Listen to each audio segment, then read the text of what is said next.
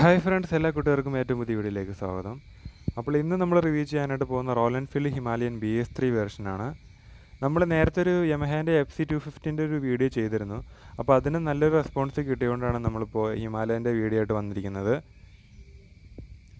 അപ്പോൾ നമുക്ക് ഇന്ന് ഹിമാലയൻ റിവ്യൂ ചെയ്യാൻ കിട്ടിയിരിക്കുന്നത് 2017 BS3 വേർഷൻ വണ്ടിയാണ് നമുക്ക് റിവ്യൂ ചെയ്യാനായിട്ട് കിട്ടിയിരിക്കുന്നത്. നമ്മളുടെ ഒരു ഫ്രണ്ടിൻ്റെ വണ്ടിയാണിത്.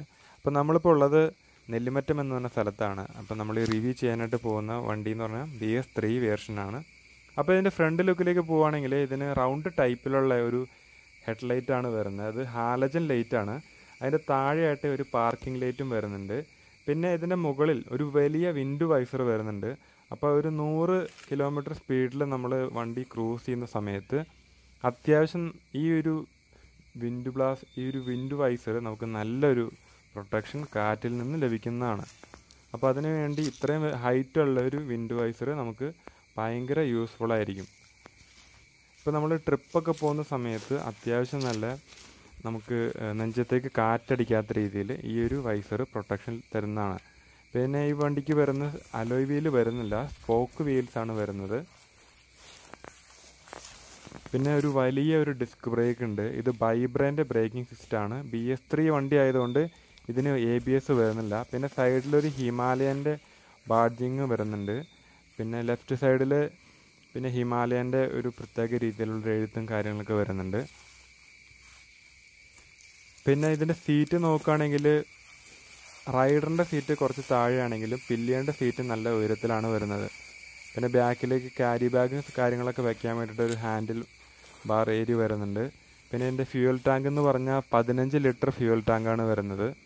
അപ്പോൾ നമുക്ക് ലോങ് ഒക്കെ പോകുമ്പോൾ അത്യാവശ്യം കുഴപ്പമില്ല. ഇപ്പോൾ പമ്പൊക്കെ കുറവാണ്, നല്ല ദൂരത്തിലാണെന്നുണ്ടെങ്കിലും അത്യാവശ്യം കുഴപ്പമില്ലാത്ത രീതിയിൽ നമുക്ക് ഈ ഒരു വണ്ടി കൊണ്ടുപോകാനായിട്ട് സാധിക്കും. ഇപ്പോൾ 30 കിലോമീറ്റർ മൈലേജാണ് നമുക്ക് ഈ ഒരു വണ്ടിയിൽ നമുക്ക് ഓൾമോസ്റ്റ് കിട്ടുന്നത്. അപ്പോൾ ഞാൻ എൻ്റെ ഫ്രണ്ടിനോട് ചോദിച്ച സമയത്ത് 30 കിലോമീറ്റർ മൈലേജ് അദ്ദേഹത്തിന് ലഭിക്കുന്നുണ്ട്.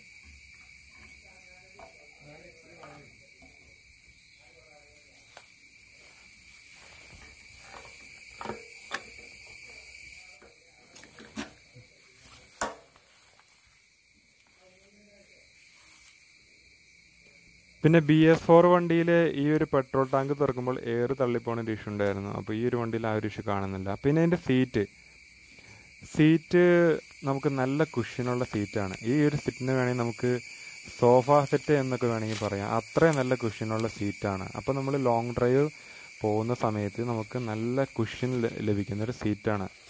അതുപോലെ റൈഡറിനും പില്ലിയറിനും സെയിം കംഫർട്ട് തരുന്ന നല്ലൊരു സീറ്റാണ്.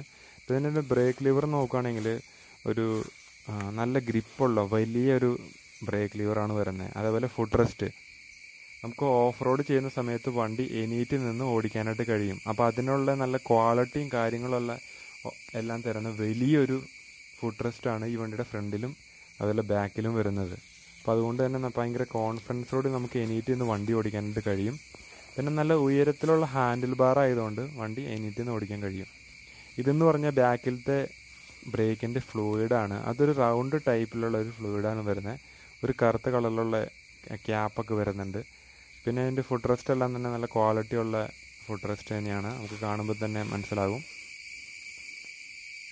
പിന്നെ ഇതിൻ്റെ സൈലൻസർ നല്ല ഉയരത്തിലാണ് വെച്ചിരിക്കുന്നത്.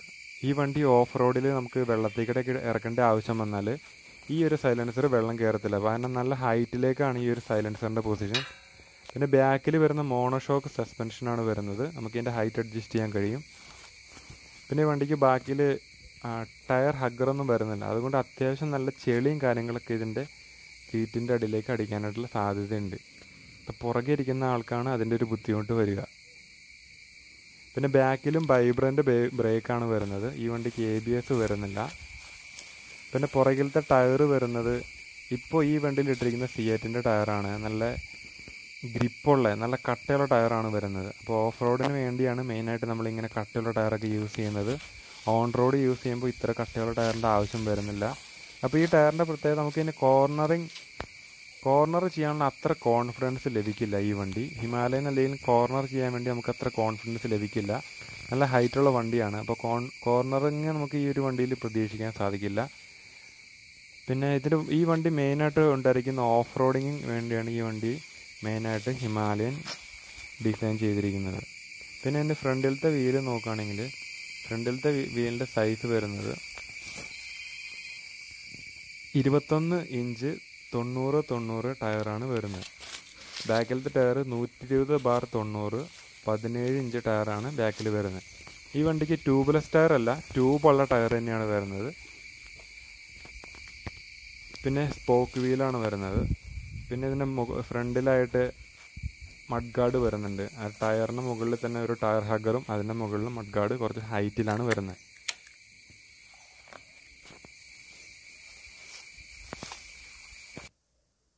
പിന്നെ ഇതിൻ്റെ ബാക്കിലത്തെ റിയർ ലൈറ്റ് നോക്കുകയാണെങ്കിൽ LED റിയർ ലൈറ്റാണ് വരുന്നത്.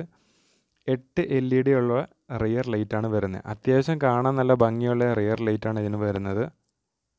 ചെറിയ റിയർ ലൈറ്റ് ആണെങ്കിലും ബ്രേക്ക് ലൈറ്റ് ആണെങ്കിലും അത്യാവശ്യം കാണാൻ നല്ല രാത്രിയിൽ നല്ല കാണാൻ ഭംഗിയുള്ള ലൈറ്റാണ് വരുന്നത്. അപ്പോൾ ഈ വണ്ടിയിൽ താഴെയായിട്ട് നമുക്ക് ആക്ച്വലി ഒരു നമ്പർ പ്ലേറ്റ് വെക്കാനുള്ള ഏരിയ ഉണ്ട്. അപ്പോൾ ഈ വണ്ടി കുറച്ച് മോഡിഫൈ ചെയ്തുകൊണ്ട് ആ ഒരു നമ്പർ പ്ലേറ്റിൻ്റെ ഏരിയ നമുക്ക് ഈ വണ്ടിയിൽ കാണാൻ സാധിക്കില്ല. പിന്നെ റൈറ്റ് സൈഡിൽ ഇൻഡിക്കേറ്റർ ഓണാക്കി ഇപ്പോൾ നമ്മൾ ഇട്ടിരിക്കുകയാണ്. അപ്പോൾ ഇതാണ് ഇൻഡിക്കേറ്ററിൻ്റെ ലൈറ്റ്.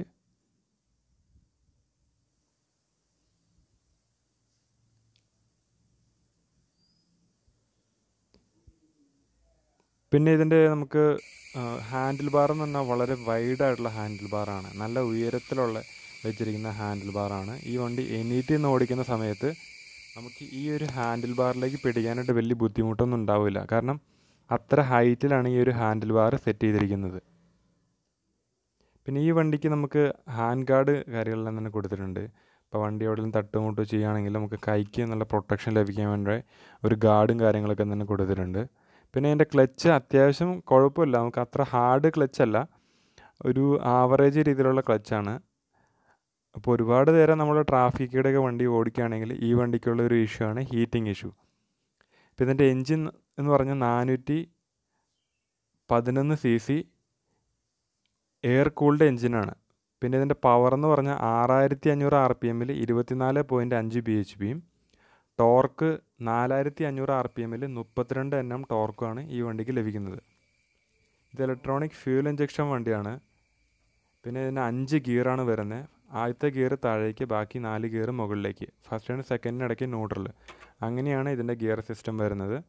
പിന്നെ സൈഡ് സ്റ്റാൻഡ് വരുന്നുണ്ട്, സെൻറ്റർ സ്റ്റാൻഡ് വരുന്നുണ്ട്. അത്യാവശ്യം കുഴപ്പമില്ലാത്ത ക്വാളിറ്റിയുള്ള സ്റ്റാൻഡൊക്കെയാണ് ഇതിന് വരുന്നത്. പിന്നെ ഒരു ക്രാഷ് ഗാർഡ് വരുന്നുണ്ട്. പിന്നെ എൻജിൻ പാർട്ട് നോക്കുകയാണെങ്കിൽ കംപ്ലീറ്റ് ബ്ലാക്ക് ഫിനിഷിലാണ് വരുന്നത്. പിന്നെ എൻ്റെ സൈഡിൽ എൻ്റെ ഹോൺ വരുന്നുണ്ട്.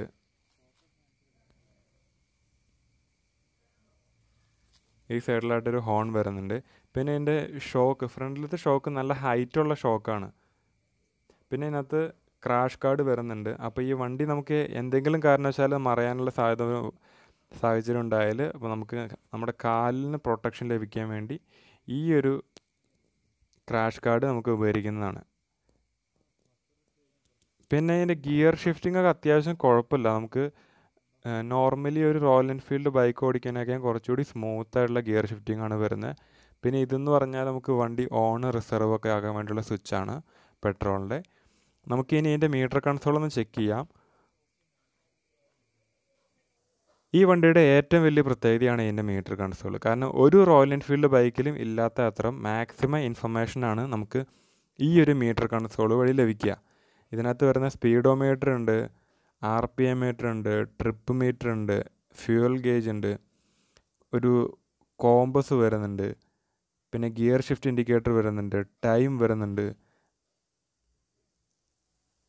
ആവറേജ് ഫ്യൂവൽ കൺസപ്ഷൻ, എല്ലാ കാര്യങ്ങളും വരുന്നുണ്ട്. അപ്പോൾ ഇത്രയും മാക്സിമം യൂസ്ഫുൾ ആയിട്ടുള്ള എല്ലാ ഇൻഫർമേഷനും റോയൽ എൻഫീൽഡ് ഈ ഒരു വണ്ടിക്ക് കൊടുത്തിട്ടുണ്ട്.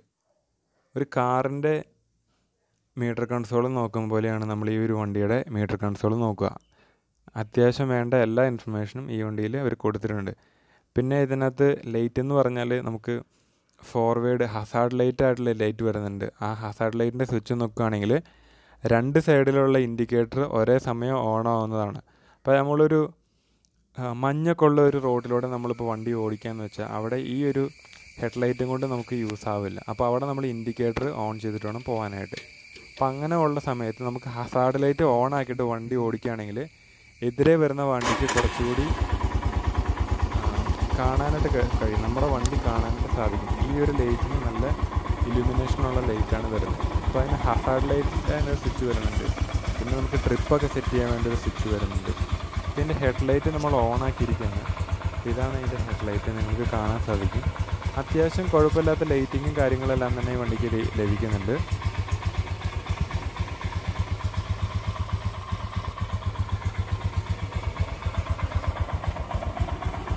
പിന്നെ ഈ വണ്ടിക്ക് വെച്ചിരിക്കുന്ന ബ്ലാക്ക് കളറിലുള്ള വൈസറാണ്. ഈ ബ്ലാക്ക് കളറിലുള്ള വൈസർ വെക്കുമ്പോൾ ഹൈറ്റ് കുറഞ്ഞ ആൾക്കാർക്ക് റോഡ് കാണാനായിട്ട് കംപ്ലീറ്റ് റോഡ് കാണാൻ കുറച്ച് ബുദ്ധിമുട്ടുണ്ടാവും.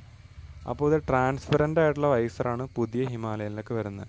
അപ്പോൾ അത് തന്നെ യൂസ് ചെയ്യുകയാണെന്നുണ്ടെങ്കിൽ നമുക്ക് കുറച്ചുകൂടി ഈസി ആയിട്ട് ഹൈറ്റ് കുറവുള്ള ആൾക്കാർക്കും കുറച്ചുകൂടി ഈസി ആയിട്ട് റോഡ് കാണാനായിട്ട് സാധിക്കും. ഇപ്പോൾ നമ്മൾ ഹസാർഡ് ലൈറ്റ് ഒന്ന് ഓണാക്കി കാണിച്ചു തരാം.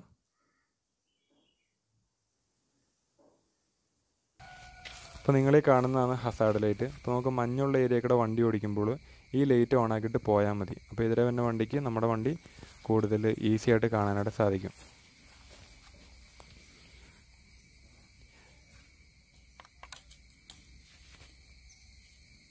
പിന്നെ ഇതിൻ്റെ സ്വിച്ചിലേക്ക് വരുമ്പോൾ ഇത് എൻജിൻ കിൽ സ്വിച്ചാണ്. അതിൻ്റെ താഴെയായിട്ട് ഹെഡ്ലൈറ്റ് ഓൺ ചെയ്യാനും ഓഫ് ചെയ്യാനുള്ള സ്വിച്ച് ഉണ്ട്. അതിൻ്റെ താഴെയായിട്ട് ഇലക്ട്രിക് സ്റ്റാർട്ടിനുള്ള സ്വിച്ചാണ്. പിന്നെ ഇത് ബ്രേക്കിൻ്റെ ഫ്ലൂയിഡാണ്. ബൈബ്രാൻഡ് ബ്രേക്ക് ഫ്ലൂയിഡാണ് ഈ വണ്ടിക്ക് വരുന്നത്. പിന്നെ ഇടതുവശത്തേക്ക് വരുമ്പോൾ ഹെഡ്ലൈറ്റ് ഡിമ്മും ബ്രൈറ്റും ചെയ്യാനുള്ള സ്വിച്ച് ഉണ്ട്. ഒരു പാസ് ലൈറ്റ് വരുന്നുണ്ട്. പിന്നെ അതിൻ്റെ താഴെയായിട്ട് ഇൻഡിക്കേറ്റർ വരുന്നുണ്ട്. പിന്നെ അതിൻ്റെ താഴെയായിട്ട് ഹോൺ വരുന്നുണ്ട്.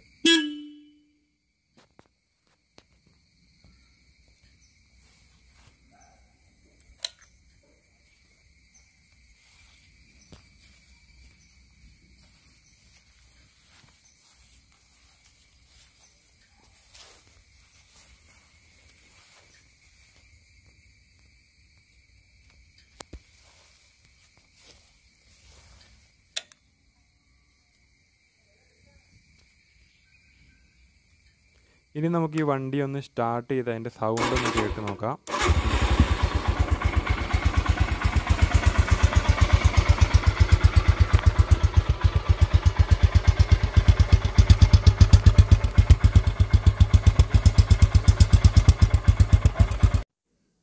അപ്പോൾ ഇതാണ് ഈ വണ്ടിയുടെ സൗണ്ട്. അത്യാവശ്യം നല്ല ലൗഡായിട്ടുള്ള സൗണ്ടാണ്. എന്ന് പറഞ്ഞാൽ ഒരുപാട് ലൗഡല്ല, ഒരു സ്വീറ്റായിട്ടുള്ള സൗണ്ടാണ്. സാധാരണ റോയൽ എൻഫീൽഡ് വണ്ടിയിൽ ലഭിക്കുന്ന ആ ഒരു തമ്പ് നമുക്ക് ഹിമാലയയിൽ ലഭിക്കില്ല. കുറച്ചുകൂടി സ്വീറ്റായിട്ടുള്ളൊരു സൗണ്ടാണ് ഹിമാലയൻ്റെ സൗണ്ട്. അപ്പോൾ നമ്മൾ ഹൈ ആയിട്ടുള്ള RPMൽ പോകുന്ന സമയത്ത് നമുക്ക് കേൾക്കുന്നതിൽ വലിയ ബുദ്ധിമുട്ടൊന്നും ഉണ്ടാവില്ല. ഈ ഒരു സൗണ്ട് നല്ല സ്മൂത്തായിട്ടുള്ള രീതിയിലുള്ള ഒരു സൗണ്ടും കാര്യങ്ങളൊക്കെ ആയിരിക്കും ഈ വണ്ടിയിൽ നിന്ന് വരുന്നത്. പിന്നെ ഇതിൻ്റെ ഹൈറ്റ് നോക്കുകയാണെങ്കിൽ ഈ വണ്ടി ബിൽഡ് ചെയ്തിരിക്കുന്നത് നമുക്ക് ഓഫ് റോഡ് ഓടിക്കാൻ വേണ്ടിയാണ്. അപ്പോൾ ഓഫ് റോഡ് ഓടിക്കുമ്പോൾ ഏറ്റവും വലിയ ബുദ്ധിമുട്ടെന്ന് പറഞ്ഞാൽ നമുക്ക് വണ്ടിയുടെ അടി തട്ടുക എന്നൊരു ബുദ്ധിമുട്ടാണ്. അപ്പോൾ ഈ ഒരു വണ്ടിയിൽ അടി തട്ടുന്നൊരു പ്രശ്നം ഉണ്ടാവില്ല. കാരണം വണ്ടി നല്ല ഉയരത്തിലാണ് ഉള്ളത്. അപ്പോൾ അതുകൊണ്ട് നമുക്ക് ഓഫ് റോഡൊക്കെ ഈസി ആയിട്ട് വണ്ടി സ്പീഡിലൊക്കെ ഓടിച്ചുകൊണ്ട് പോകാൻ സാധിക്കും. ഈ വണ്ടിയുടെ അടി തട്ടുന്നൊരു പ്രോബ്ലം അവിടെ ഉണ്ടാവില്ല. പിന്നെ ഈ വണ്ടി വെള്ളത്തിൽ കൂടെ ഓടിക്കണം എന്നുണ്ടെങ്കിൽ നമുക്ക് അങ്ങനെ ഓടിക്കാനായിട്ട് സാധിക്കും. ഇതിൻ്റെ സൈലൻസറിന് ഹൈറ്റ് ഉള്ളതുകൊണ്ട് സൈലൻസറിൽ വെള്ളം കയറുമോ എന്നുള്ള നമുക്ക് പേടിക്കേണ്ട ആവശ്യമൊന്നും വരുന്നില്ല.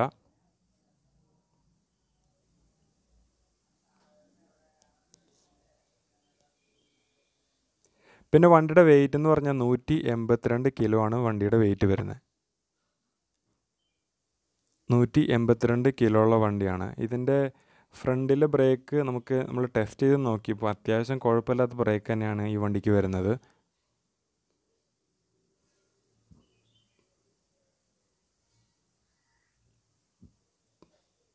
പിന്നെ ഞാൻ ആദ്യം പറഞ്ഞ പോലെ നിങ്ങൾ ട്രാൻസ്പെറൻ്റ് ആയിട്ടുള്ള വൈസർ വെക്കുകയാണെങ്കിലാണ് നമുക്ക് ഫ്രണ്ടിലത്തെ വ്യൂ എല്ലാം കറക്റ്റായിട്ട് ലഭിക്കുകയുള്ളൂ. പിന്നെ ഇതിൻ്റെ ക്ലച്ച് ഫീൽ അത്യാവശ്യം കുഴപ്പമില്ലാത്ത ഒരു ക്ലച്ചാണ്. നമുക്ക് ഹാർഡായിട്ട് യൂസ് ചെയ്യാം. സിറ്റിയിലൂടെയൊക്കെ യൂസ് ചെയ്യുമ്പോൾ നമുക്ക് കുറച്ച് കൈക്കൊക്കെ കുറച്ച് പെയിൻ എടുക്കാനുള്ള സാധ്യതയുണ്ട്. വേറെ ഇഷ്യൂസൊന്നും തന്നെ വരുന്നില്ല.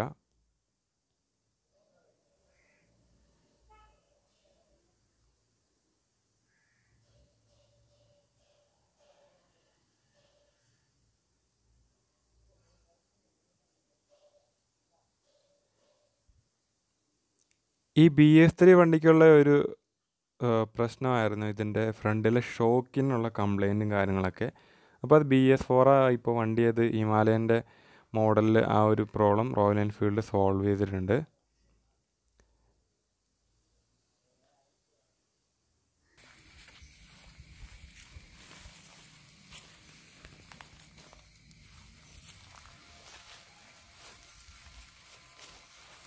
പിന്നെ ഈ വണ്ടി ടൂറിങ്ങിന് നമുക്ക് യൂസ് ചെയ്യാൻ പറ്റും. ഒരു അഡ്വഞ്ചർ ടൂറിങ് ബൈക്കായിട്ട് നമുക്കിത് യൂസ് ചെയ്യാൻ പറ്റും.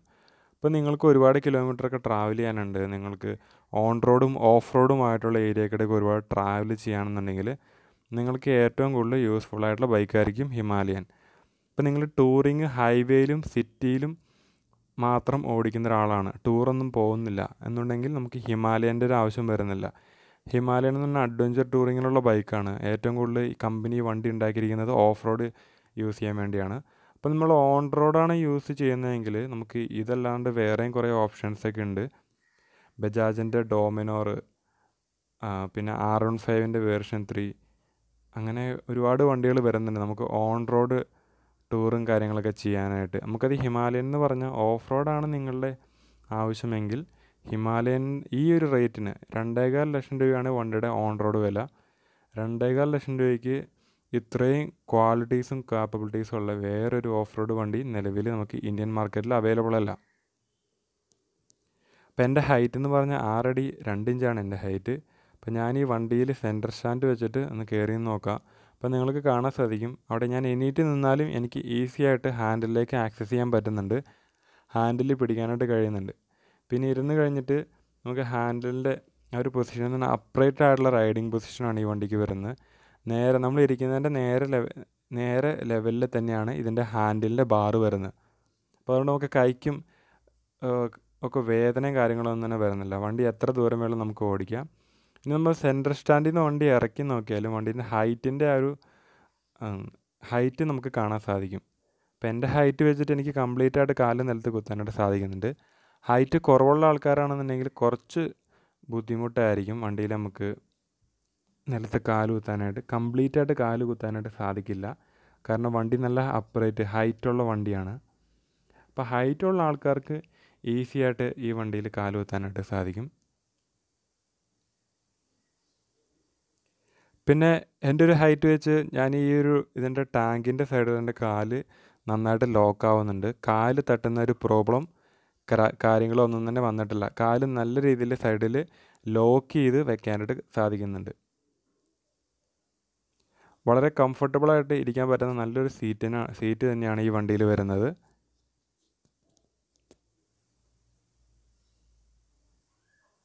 പിന്നെ ലോങ് റൈഡൊക്കെ നിങ്ങൾ പോവുകയാണെങ്കിൽ നിങ്ങളുടെ കൂടെ ഒരു പില്യണും ഉണ്ട് എങ്കിലും നിങ്ങൾക്ക് ഈസി ആയിട്ട് ഈ വണ്ടിയിൽ പോകാൻ സാധിക്കും. കാരണം ഈ വണ്ടിയിലെ 2 സീറ്റിൻ്റെ കംഫർട്ട് നമ്മൾ ചെക്ക് ചെയ്ത് നോക്കിയിരുന്നു.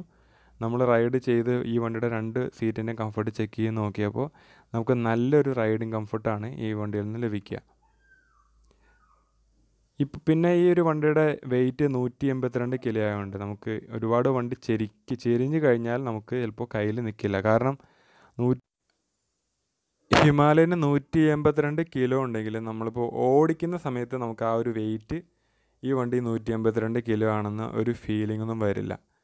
പിന്നെ നമ്മൾ ഈ വണ്ടി ചെരിയുകയാണെങ്കിൽ മാത്രമാണ് നമുക്ക് ആ ഒരു വെയിറ്റ് ഫീൽ ചെയ്യുകയുള്ളൂ. അപ്പോൾ ഒരു തവണ ചെരിഞ്ഞ് കഴിഞ്ഞാൽ ഈ വണ്ടി കാലിൽ വീണ് കഴിഞ്ഞാൽ നല്ലൊരു ഇഞ്ചുറി തന്നെ കിട്ടുന്നതാണ്. കാരണം അത്ര വെയിറ്റുള്ള വണ്ടിയാണ്. നമുക്കിത് ഓടിക്കുന്ന സമയത്ത് ഫീൽ ചെയ്യുന്നുണ്ടെങ്കിലും വണ്ടി ഒരുപാട് ചെരിഞ്ഞ് കഴിഞ്ഞാൽ നമുക്ക് ആ ഒരു വെയിറ്റ് ഫീൽ ചെയ്യും. നമുക്ക് ചിലപ്പോൾ നേരെ നിർത്താൻ പറ്റാണ്ട് വരുന്നു. അത്ര നല്ല വെയിറ്റുള്ള വണ്ടിയാണിത്.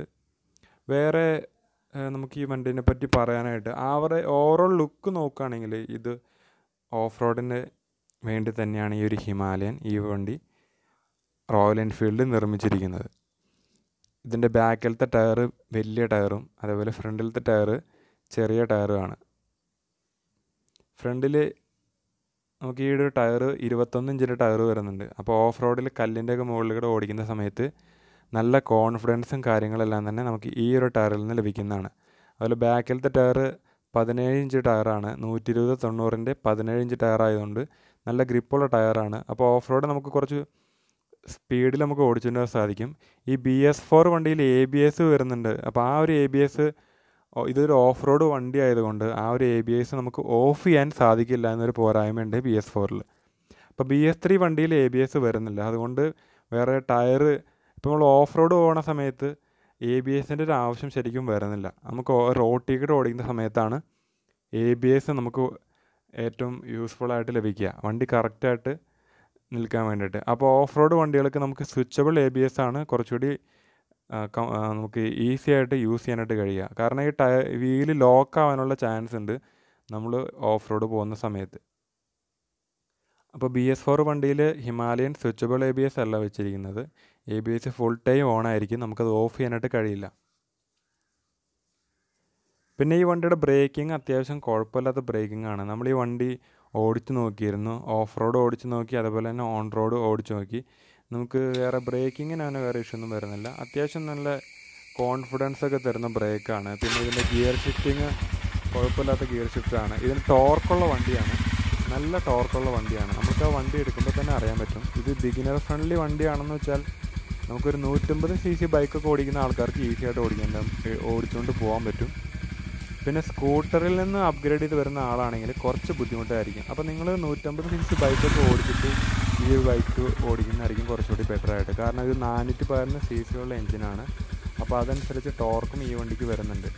ഈ വണ്ടിയുടെ ടോർക്ക് എന്ന് പറഞ്ഞാൽ 32 Nm ടോർക്കും 4500 RPM കിട്ടുന്നതാണ്. അതുകൊണ്ട് തന്നെ 32 Nm എന്ന് പറഞ്ഞാൽ നല്ലൊരു ടോർക്കാണ്. അപ്പോൾ വണ്ടിയിൽ ഇനീഷ്യലായിട്ട് നമുക്ക് ആ ഒരു ടോർക്ക് ലഭിക്കുന്നുണ്ട്. അപ്പോൾ നമ്മൾ ഇവിടുത്തെ ഈ ഒരു ചെറിയൊരു റോട്ടുകൾ നമ്മൾ ജസ്റ്റ് വണ്ടി ഓടിച്ച് നോക്കിയായിരുന്നു. വണ്ടിയുടെ ഷോക്കും കാര്യങ്ങളൊക്കെ എങ്ങനെയാണ് വർക്ക് ചെയ്യുന്നതെന്ന് ജസ്റ്റ് നമുക്ക് ഈ ഒരു വീഡിയോയിൽ തന്നെ കാണാനായിട്ട് സാധിക്കും. അപ്പോൾ ഇത് ഫുള്ള് റബ്ബറൊക്കെ ഉള്ള ഒരു ഏരിയ ആണ്. അപ്പോൾ നമ്മൾ ഇതിൽ ജസ്റ്റ് ഒന്ന് ഓടിച്ച് നോക്കിയിരുന്നു വണ്ടി.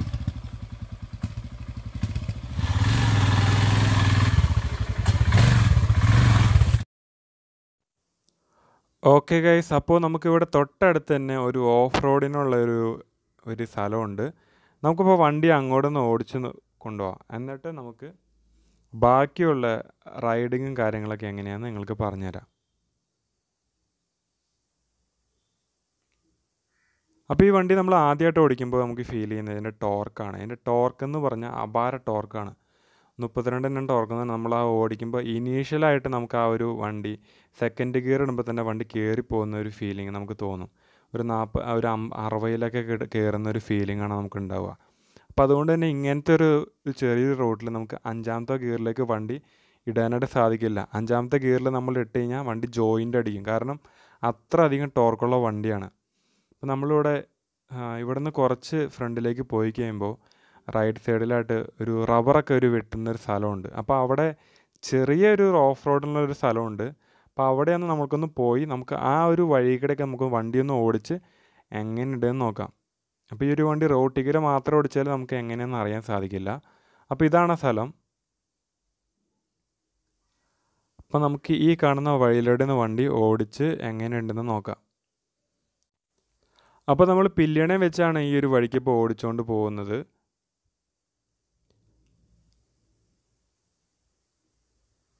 അപ്പോൾ നമുക്ക് ഏകദേശം മനസ്സിലാവും. ഇപ്പോൾ ഒരു ബാക്കിലൊരു പില്ലിയണും കൂടി ഉണ്ടെന്നുണ്ടെങ്കിൽ ഈ വണ്ടി എങ്ങനെയാണ് നമുക്ക് ഓഫ് റോഡിൽ എങ്ങനെയാണ് നമുക്ക് മികച്ചൊരു റൈഡ് തരുന്നത് എന്ന് നമുക്ക് മനസ്സിലാവും. അപ്പോൾ അതിന് വേണ്ടിയാണ് നമുക്ക് പില്ലിയണെ വെച്ച് നമ്മളിപ്പോൾ ഓടിക്കുന്നത്. ഇപ്പോൾ നമ്മൾ ഏകദേശം ഒരു 10 മിനിറ്റോളം ഞാൻ ഈ വണ്ടി ഈ ഒരു വഴികൂടെ ഓടിച്ച് നോക്കി. എന്നിട്ടും വണ്ടി സ്കിഡ് ആവുകയോ അല്ലെങ്കിൽ വണ്ടി ചെരിയുകയോ അല്ലെങ്കിൽ നമുക്ക് എന്താ പറയുക വണ്ടി സ്കിഡ് വേറൊരു കോൺഫിഡൻസ് നമുക്ക് ഈ ഒരു വണ്ടിയിൽ നിന്ന് ലഭിക്കുന്നുണ്ട്. നമുക്ക് അത്ര കോൺഫിഡൻസ് ആണ് ഈ വണ്ടി. നമുക്ക് ഈ ഒരു റോട്ടിലൂടെ അത്യാവശ്യം കുഴപ്പമില്ലാത്ത സ്പീഡൊക്കെ ഇങ്ങനെ ഓടിച്ചുകൊണ്ട് പോയാലും വളരെ നല്ലൊരു കോൺഫിഡൻസ് ആണ്. ഇനി നിങ്ങൾ ഒറ്റയ്ക്കാണ് ഓഫ് റോഡ് പോകുന്നതെങ്കിൽ തീർച്ചയായിട്ടും നിങ്ങൾക്ക് എനീറ്റിൽ നിന്ന് പോകാൻ പറ്റും. എനീറ്റിൽ നിന്ന് വണ്ടി ഓടിക്കുമ്പോൾ കുറച്ചുകൂടി കോൺഫിഡൻസ് നിങ്ങൾക്ക് ഈ വണ്ടിയിൽ ലഭിക്കുന്നതാണ്. ഇരുന്ന് ഓടിക്കാനൊക്കെ കുറച്ചുകൂടി നമ്മളുടെ മോണോഷോക്കും അതുപോലെ ഫ്രണ്ടിൻ്റെ സസ്പെൻഷനും കുറച്ചുകൂടി ഈസി ആയിട്ട് വർക്ക് ചെയ്യണമെന്നുണ്ടെങ്കിൽ നമ്മൾ വണ്ടിയിൽ നിന്ന് എനീറ്റ് തന്നെ മതി. അപ്പോൾ ഈസി ആയിട്ട് വണ്ടി കുഴിയൊക്കെ ചാടിയിട്ട് കയറുന്നതാണ്. ഈ ഇത്രയും കുഴികളും കാര്യങ്ങളും ഒക്കെ ഈ കല്ലും കാര്യങ്ങളൊക്കെ ഈ റോഡിലുണ്ടായിട്ടും വണ്ടി ഓടിക്കുന്നാലേ ആ ഒരു ഫീല് ആ ഒരു റൈഡിങ് കംഫർട്ടബിൾ അത് തന്നെയാണ് ഈ വണ്ടിയുടെ ഏറ്റവും വലിയ പ്രത്യേകത. ഓഫ് റോഡിന് വേണ്ടി തന്നെയാണ് റോയൽ എൻഫീൽഡ് ഹിമാലയൻ ഈ ഒരു വണ്ടി ഉണ്ടാക്കിയിരിക്കുന്നത്. 2,25,000 രൂപയ്ക്ക് ഇത്രയും നല്ല ഓഫ് റോഡ് ക്യാപ്പബിലിറ്റിയോടെ വേറെ വണ്ടി വേറെ ഒന്നും തന്നെ ഇല്ല.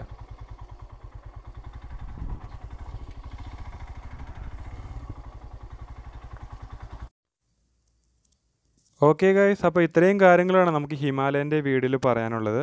അപ്പോൾ നിങ്ങൾക്ക് ഈ വീഡിയോ ഇഷ്ടമായെങ്കിൽ വീഡിയോ ലൈക്ക് ചെയ്യുക. അതേപോലെ നിങ്ങൾ ഈ ചാനലിൽ ആദ്യമായിട്ടാണ് വരുന്നതെങ്കിൽ ചാനലും സബ്സ്ക്രൈബ് ചെയ്യുക.